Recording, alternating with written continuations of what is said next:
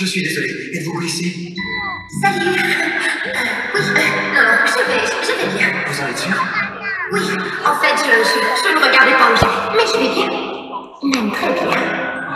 J'ai eu si peur. Oh, Prince Hans, des îles du Sud. Princesse Anna, parraine d'elle. Princesse? Majesté? Oh. Salut, ça va? C'est un peu bizarre. Pas que vous soyez bizarre. Non, c'est la situation qui est bizarre. Vous êtes très beau. Qu'est-ce que je dis? J'ai envie de vous dire une chose totalement insensée. Allez-y, je vous en prie. Toute ma vie, je n'ai trouvé que des portes fermées. Jusqu'au jour où je suis tombée sur vous. C'est aussi le sentiment que j'ai, parce que j'ai passé mon temps à chercher ma bonne étoile. Jusqu'à cette grande fête royale, mon cœur se réveille. Avec vous, je vous ai vu. J'ai découvert un sentiment nouveau.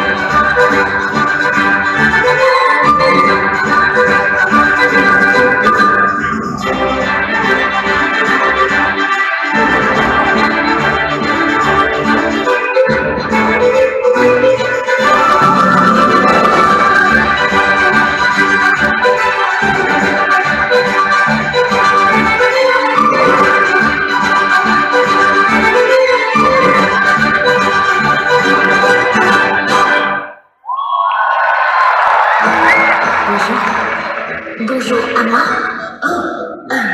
Bonjour. Tu es fort belle, merci. Tu es encore plus forte belle. Pas forte, tu n'es pas grosse. Tu es fort belle aussi, encore plus belle. Merci. Alors, ça ressemble assez à une réception. C'est plus chaleureux que je croyais. Quelle est cette merveilleuse odeur? Du chocolat. On est à nouveau réunis. J'aimerais tellement qu'il en soit toujours ainsi. Moi aussi. Mais c'est impossible. Pourquoi ça? C'est pas possible, c'est tout. Excuse-moi une minute. J'arrive au bon moment. Hans!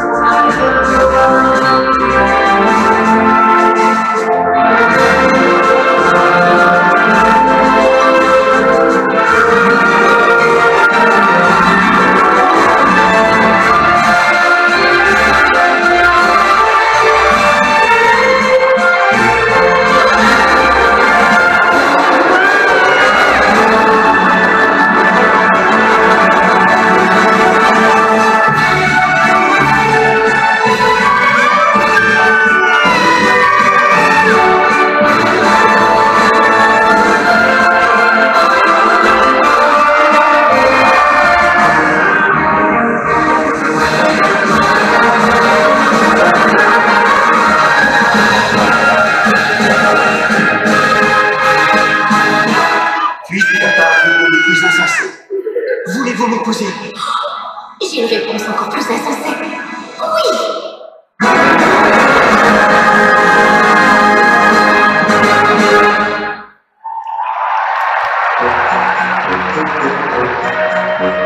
Oh, excusez-moi, désolée. Pourriez-vous nous laisser passer, s'il vous plaît? Merci. Oh, elle est là. Elsa! Je veux dire, Majesté, c'est encore moi.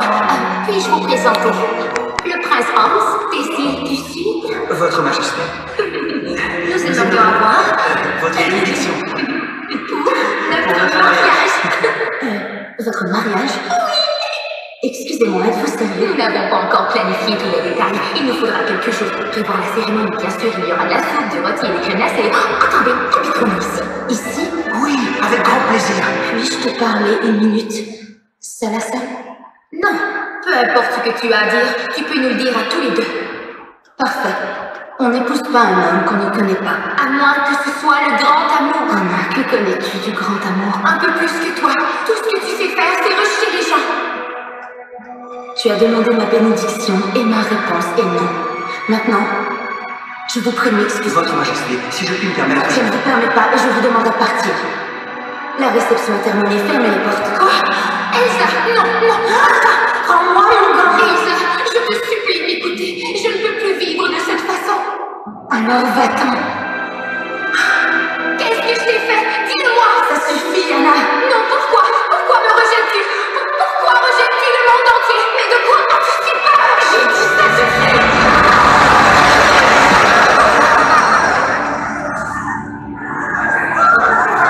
Je vous en prie, ne vous approchez pas de moi.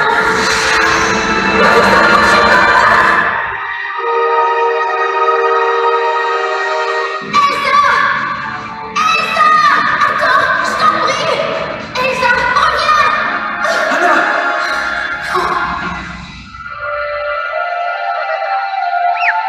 Ok, c'était vraiment dramatique et assez intense. La magie des gens nous a plongé dans un hiver éternel. Moana n'a pas hésité une seconde. Elle était tellement déterminée à retrouver Elsa qu'elle s'est mise en route et a affronté la nature hivernale sauvage. Une minute. Est-ce que vous sentez cette odeur? Oh, bien sûr, ça fait. Et Castor! Castor et Ivan et tout là, en train de profiter de leur passe-temps préféré. Le chant dans les branches.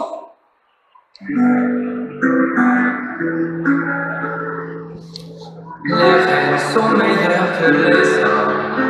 Sven, ami, qu'en penses-tu? Oui, les hommes sont méchants, mais ils ont été tus, sauf toi, mais je les suis dès que je t'ai vu. Ah, merci, mon vieux.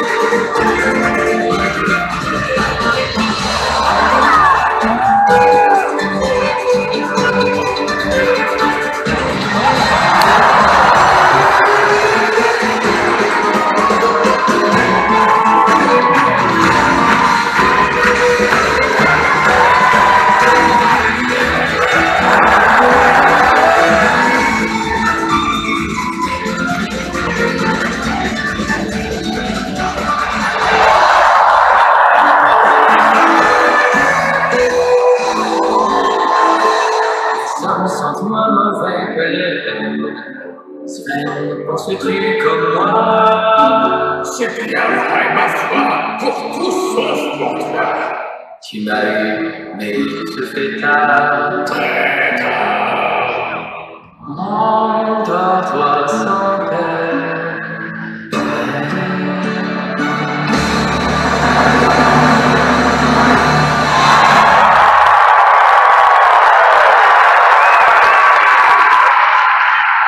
Joli deal.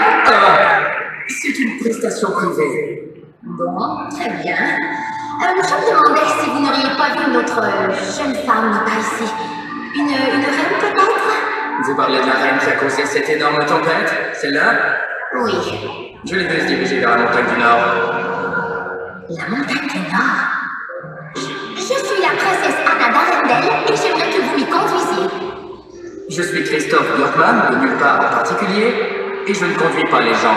Je sais comment mettre fin à l'hiver. On partira à l'aube. Nous partons maintenant. Oh, j'adore votre traîneau. Oh, retirez vos pieds. Je viens de vernir. Je ne sais pas où vous avez été élevé. J'ai été élevée dans ce château. J'ai une question à vous poser. Que s'est-il passé sur la montagne du Nord? Est-ce que ça ressemblait à de la magie?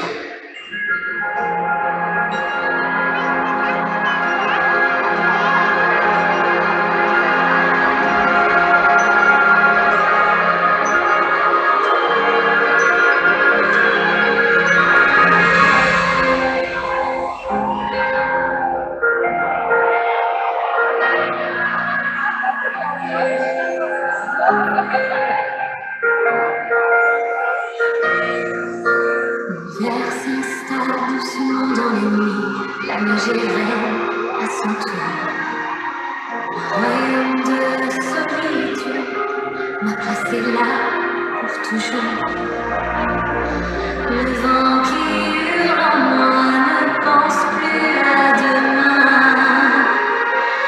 Il est bien trop fort, j'ai lutté en vain. Cache tes pouvoirs, non parle pas. Fais attention, le secret survivra. Pas d'état d'âme, pas de tourment, de sentiments.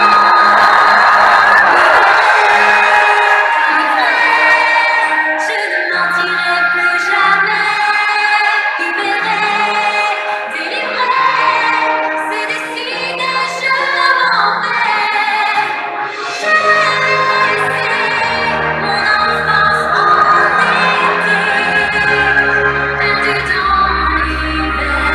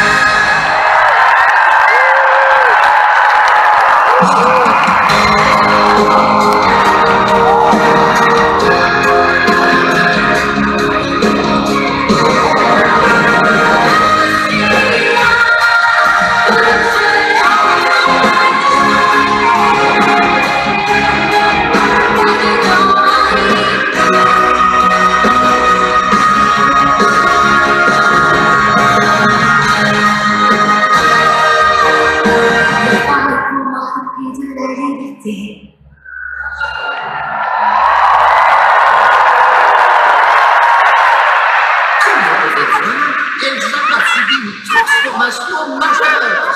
Et devinez quoi? C'est là que j'interviens dans l'histoire. T'es sérieuse? Je dois me préparer. Je n'ai plus qu'à dire. Et de quoi j'ai l'air?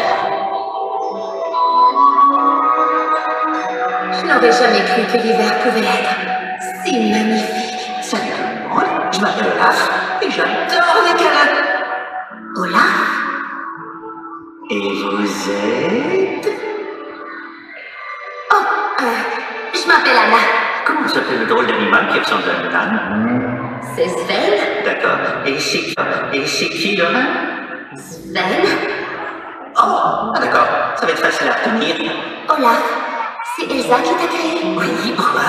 C'est-tu élève? Oui, pourquoi? Tu pourrais nous y conduire? Oui, pourquoi? Comment ça marche? Non, arrête Sven, j'essaie de me concentrer. Oui, pourquoi? Je vais te dire pourquoi.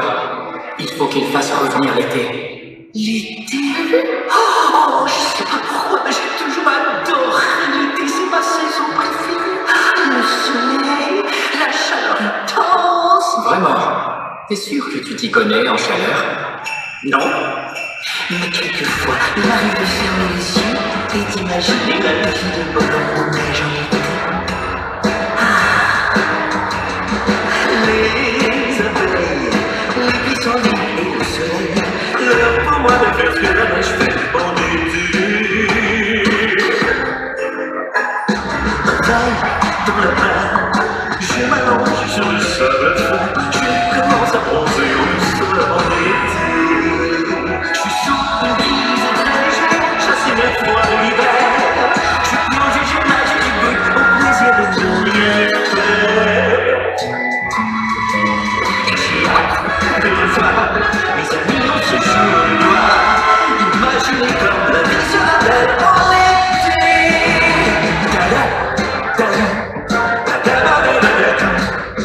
Il y a ceux qui aiment les fruits cheminés, mais mettez-moi au soleil et je serai un homme comblé.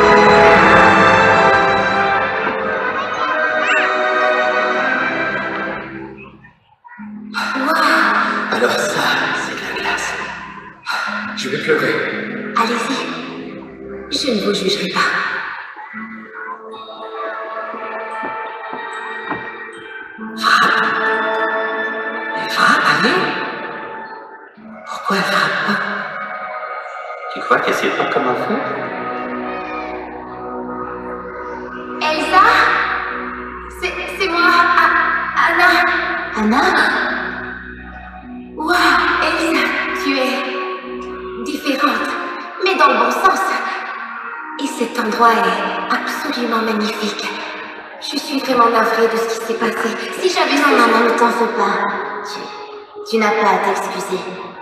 Mais tu dois t'en aller. Je t'en prie. Mais je viens à peine d'arriver. Au revoir, Anna. Elsa, attends, non. J'essaie simplement de te protéger. Tu n'as pas à me protéger. Je n'ai pas peur. Je t'en prie, ne me rejette pas à nouveau. Ne claque pas la porte. Tu n'as pas le droit de me fuir de la sorte.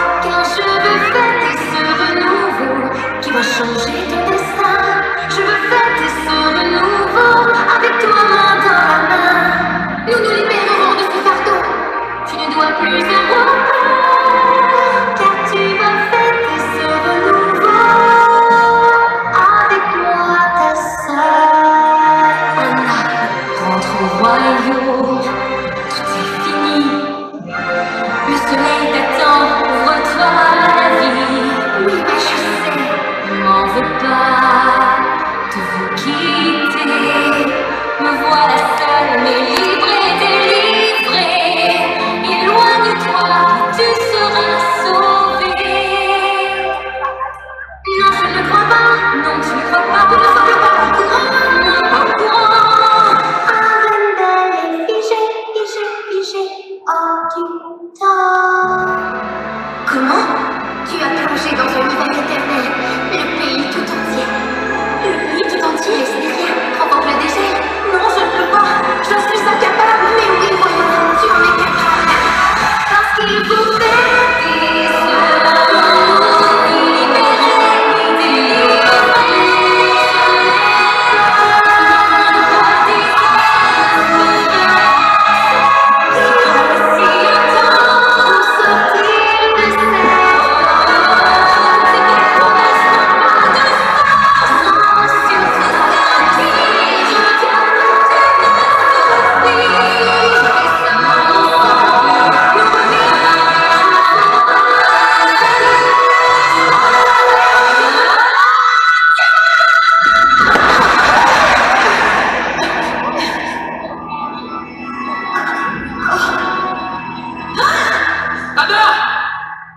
Est-ce que ça va? Oui, ça va. Anna, vous devez aller voir Hans. La magie des jeux Hans, quand il m'a touché Anna en plein cœur, on le gèle instantanément et on a découvert que seule une véritable preuve d'amour pouvait faire dégeler un cœur. Alors, Christophe a ramené Anna au château en espérant que Hans la guérirait avec un baiser d'amoureux. Seule une véritable preuve d'amour peut me sauver. Oui, en arrivant là-bas, Anna a appris la terrible vérité. Oh, Anna, si seulement quelqu'un était amoureux de vous. Hans était le méchant dans l'histoire. Dan, dan, dan! Va-t'en, Hans! Hans, vous devez m'embrasser tout de suite. Je suis Hans.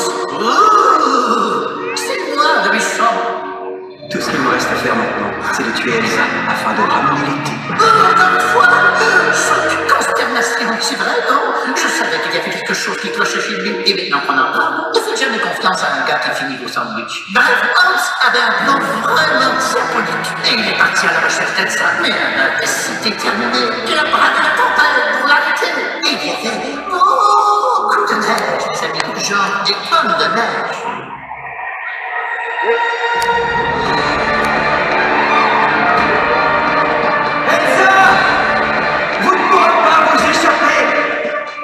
Votre sœur est morte par votre faute.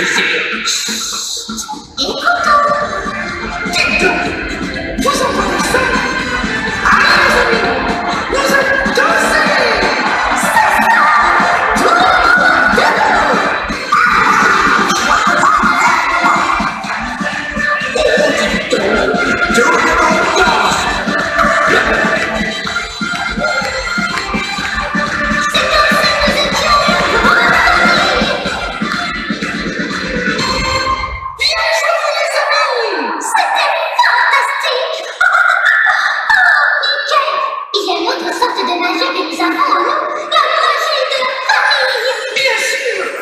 Et quand nous avons dansé tous ensemble, cette magie s'est démultipliée. Oh, wow, regardez ça. Oh, la magie de la famille est très puissante. Oh oui. Oh, que penses-tu qu'il y a derrière cette porte, Mickey? Je ne suis pas sûre. Avance, avance. Ouvre les yeux.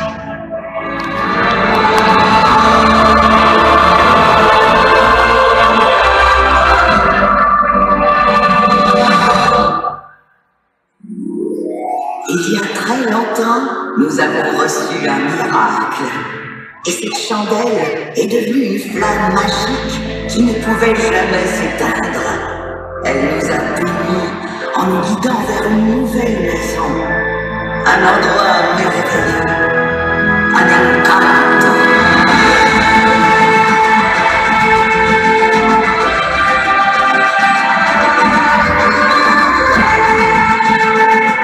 Et notre maison, notre casita, a pris vie.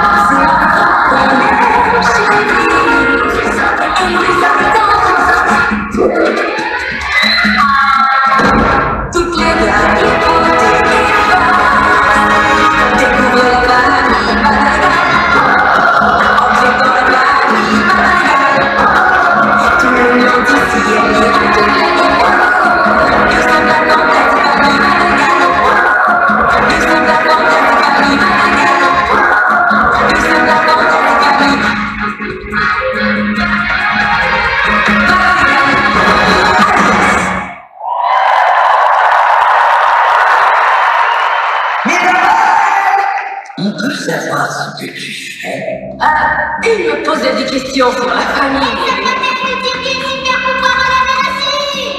Oh, Mirabelle n'en a pas eu. Tu n'as pas reçu les dons? Mirabelle, j'ai un cadeau pour toi. Tu le mérites puisque tu es la seule de la famille madrigale à n'avoir aucun don particulier. C'est un cadeau extraordinaire pour une personne ordinaire. Merci. Moi, à ta place, je serais vraiment très triste. Eh bien, tu te trompes, jeune fille. Je ne suis pas triste. Parce qu'en toute honnêteté, même si je n'ai pas de dons, je suis aussi exceptionnelle que le reste de ma famille. Peut-être que ton don, c'est d'être vendémie? Il nous faut une photo. Venez, allez. Allez, tous ensemble.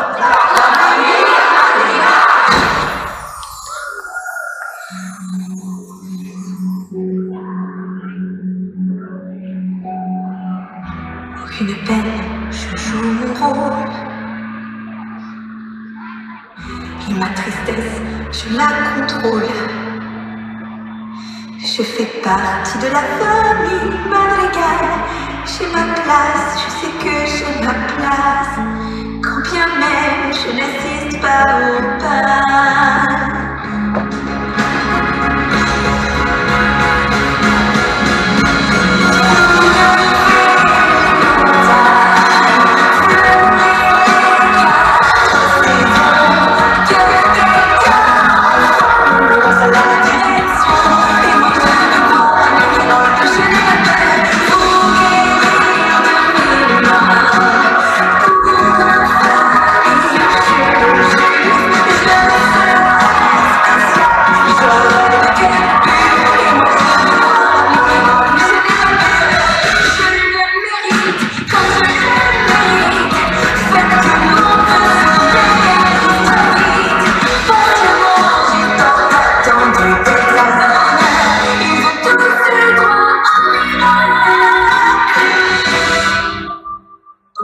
Pourquoi n'ai-je pas droit à mon miracle?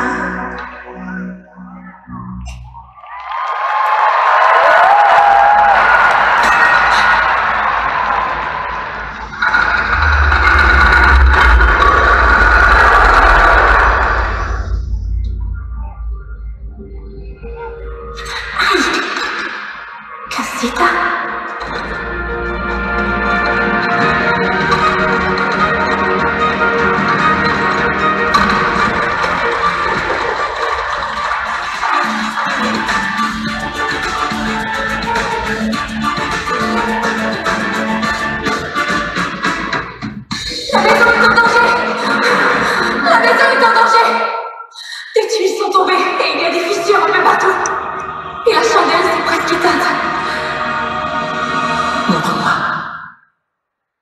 Alors, tout le monde m'a suivi dans la cour. Et quand nous sommes arrivés, toutes les fissures avaient disparu. Je n'arrivais pas à le croire. J'étais totalement déconcertée.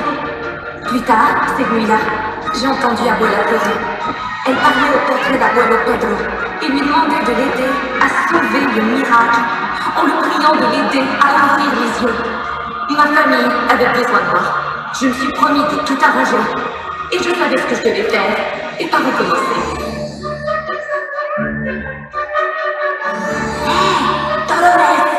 Tu sais ce qui se passe avec la magie?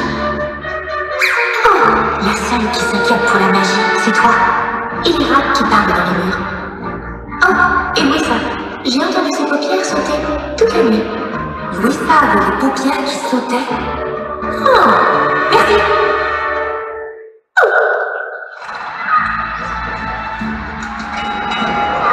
Louisa, est-ce que tu peux détourner la rivière? Mon Dieu, Louisa, les algues se sont encore enfuies, mon Dieu.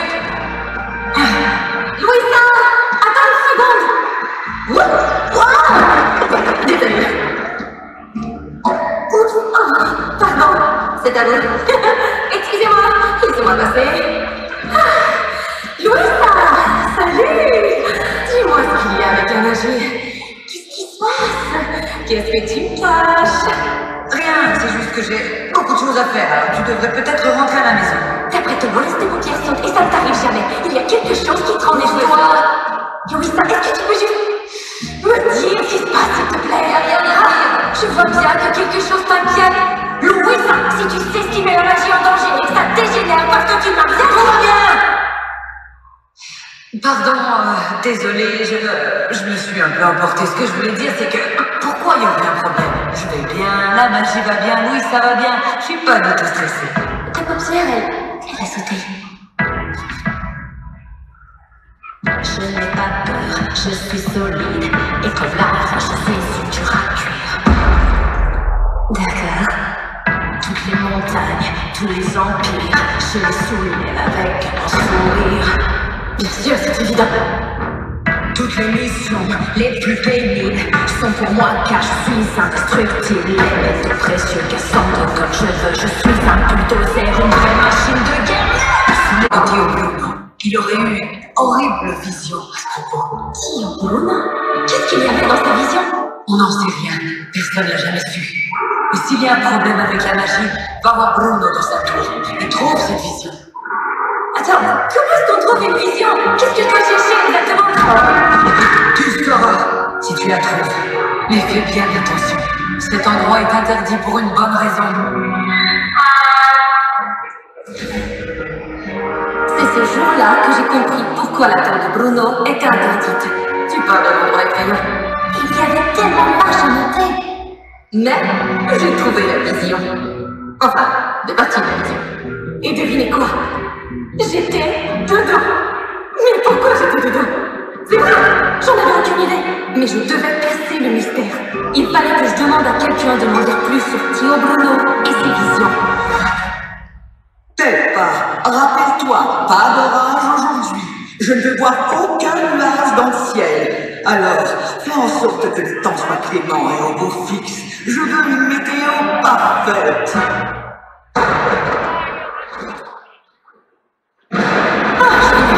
Je viens de déclencher le tonnerre et ça va se transformer en la mer et bientôt deviendra un déluge. Peppa, tu te fais des nuages. Oups, désolé. Ah non.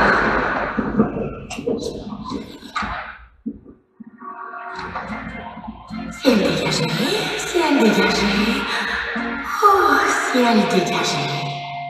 Tia Peppa, c'est Bruno. Enfin, quand il avait une vision sur une personne, qu'est-ce qu'il fallait en déduire? On ne parle pas de Bruno. Je sais, c'est seulement une hypothèse. Si jamais il t'avait vu, rappelle s'il te plaît. Je veux seulement savoir si en général c'était positif ou alors pas très positif. C'est un bel cauchemar! Félix! Il faut le dire, Peppa, il faut lui dire. On parle pas de Bruno. En général, on voit quelque chose d'affreux et ensuite, et bam, boum! C'est le cauchemar. Ne parlons pas de Bruno. Et quand on ne comprend pas de quoi il s'agit, Il faut te dépêcher de comprendre, parce que ça va te tomber dessus. Ne parle pas de Bruno, non, non, non. Ne parle pas de Bruno. mais je demande à la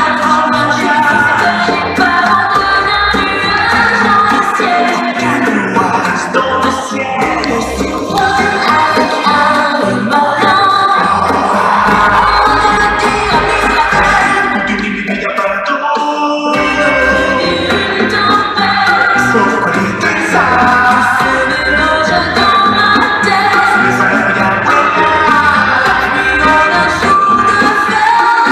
je t'aimais, je sais.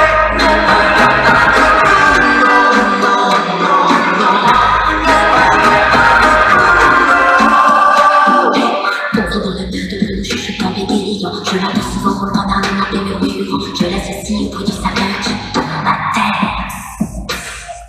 Mais quel pas besoin que son nom humiliant emmène son intuition si maladroitement. Pour une famille, cette prophétie reste un mystère. Il faut qu'il plus clair. Comme les frissons, c'est la libéra. C'est ton nom, c'est pas la chance pour toi. Il voit ton esprit quand tu crées.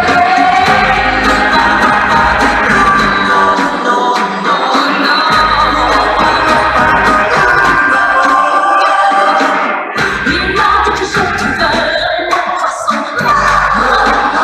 Il m'a dit que mon pédon te ferait de tes noms.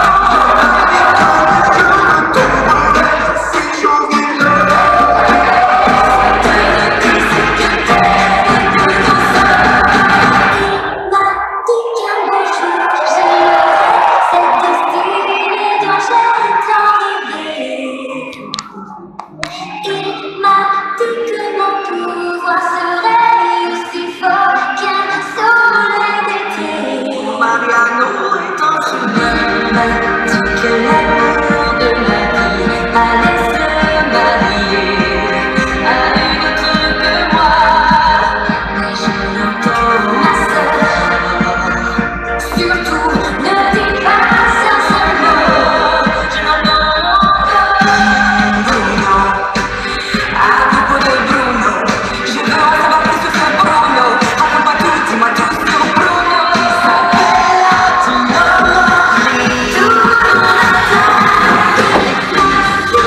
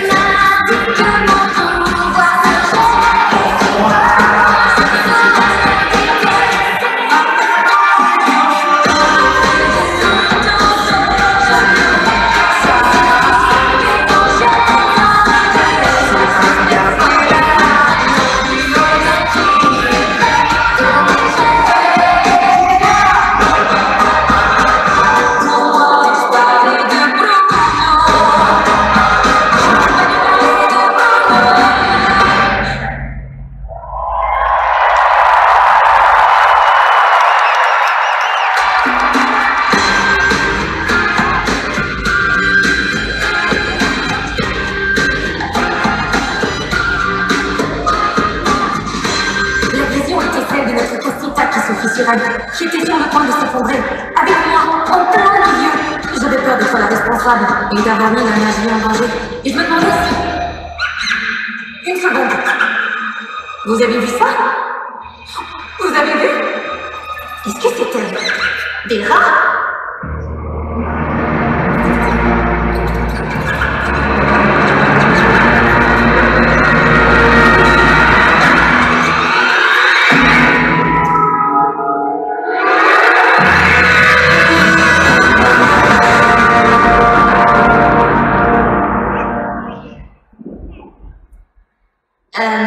Je te vois. Ouais, je te vois encore, mon vieux. Tio Bruno? Adios. Attends, j'ai besoin de ton aide. Ta vision, qu'est-ce qu'elle veut dire? Je t'en prie, Tio Bruno. Tu n'aurais jamais dû voir cette vision. Personne ne devait la voir. Adios. Depuis combien de temps est-ce que tu vis ici? Ah, tu n'es jamais parti. Pourquoi? Ouais, mon don n'était pas vraiment la famille. Même si moi, la famille, je l'aime beaucoup. Pourquoi est-ce que j'étais dans ta vision? Réponds-moi, s'il te plaît. J'ai besoin de savoir pour aider notre famille. Je ne peux pas t'en dire plus. Parce que je n'ai pas la réponse. Tu sais, c'est un mystère, un mystère, c'est pour ça que cette vision est... Alors, essaie d'en avoir une autre. Essaie d'avoir une autre vision. Ouais, non, j'ai arrêté la vision, t'en fais plus. Notre famille a besoin d'aide. Et toi, il faut que tu sortes d'ici. On devrait peut-être se dépêcher un peu. On ne peut pas accélérer le futur. Et si je te montre quelque chose de pire, si jamais je vois quelque chose que tu n'aimes pas, tu vas forcément dire Bruno déclenche des catastrophes. Il me fiche la trouille et sa vision a tué mon poisson rouge. Je ne pense pas que tu déclenches des catastrophes. Les excentriques dans une famille ont souvent une mauvaise réputation, bien plus. Tu peux y arriver. Je vais réussir. Allez, prends mes mains et accroche-toi.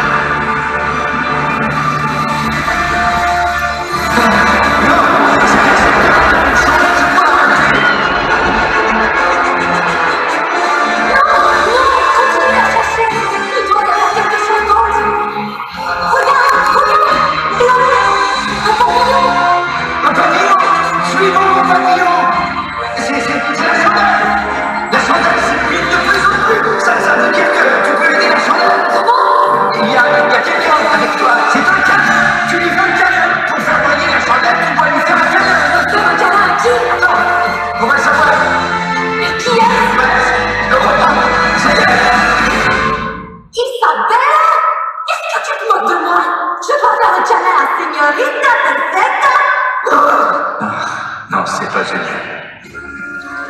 Elle ne me fera jamais de câlin. Elle me déteste. L'autre jour, elle m'a reproché que c'est le Bella de Mariano qu'elle veut épouser, ne l'a pas demandé en mariage. Comme s'il n'allait pas le faire. Elle obtient toujours ce qu'elle veut. C'est elle qui fait sortir des fleurs de cette... Que quelqu'un a parlé de fleurs.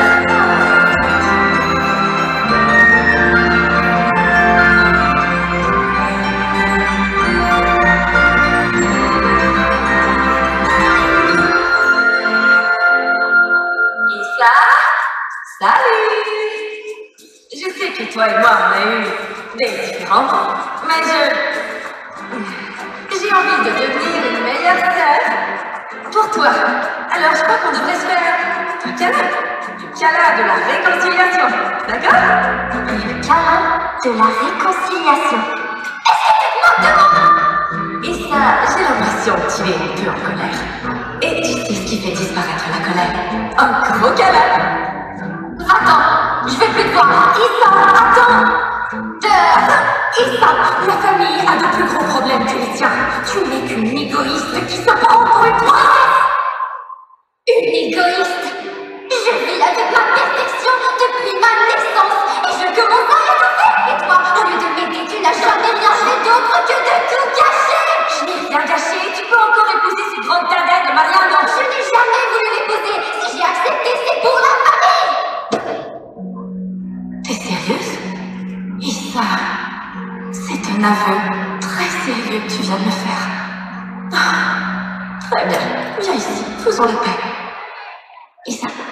J'ai fait quelque chose d'inattendu. C'est piquant, c'est nouveau. Ce n'est pas symétrique ni parfait, mais je trouve ça beau. Je suis fière. Que sais-je faire beau?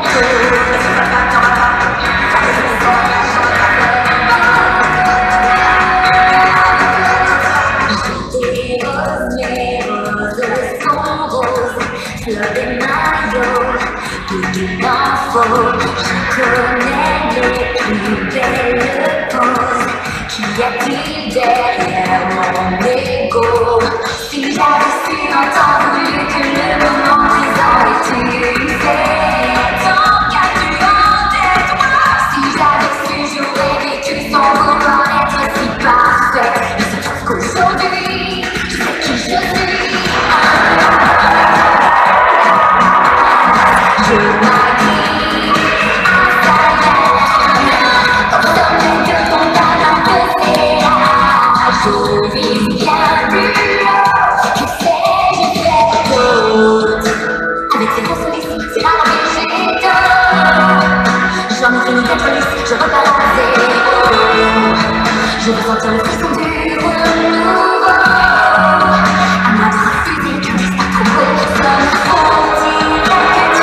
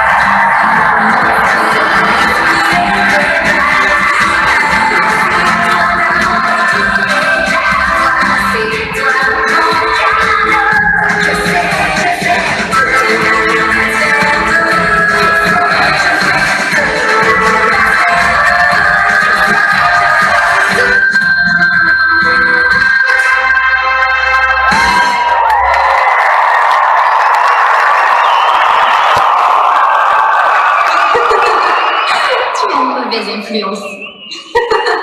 Que se passe-t-il? Ah ouais? Tout va bien, tu n'as pas. Nous allons sauver le miracle, la magie.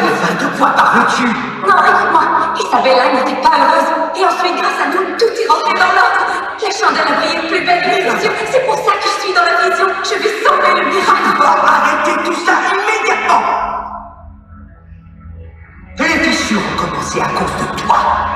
J'ignore pourquoi tu n'as pas reçu du don, mais ce n'est pas une raison pour te venger sur notre famille. Je ne serai jamais à la hauteur. Jamais assez bien à tes yeux, n'est-ce pas? Tu refuses de voir que j'aurais tout essayé. Malgré tous les efforts que chacun fait, ce n'est pas assez. Si le miracle disparaît, c'est à cause de toi.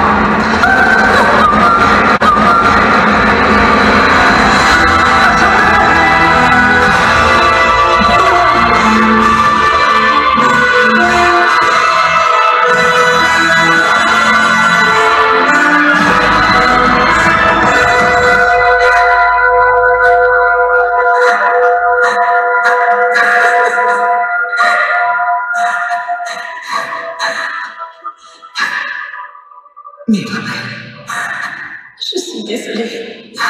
Je ne voulais pas nous faire du mal. Je voulais seulement devenir quelqu'un que je ne peux pas être.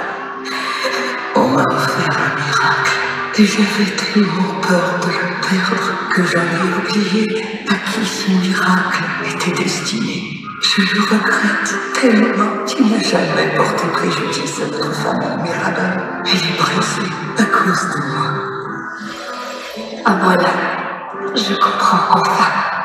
On nous a offert ce miracle parce que tu le méritais. Et chez nous, il n'est rien de brisé que l'on puisse réparer ensemble.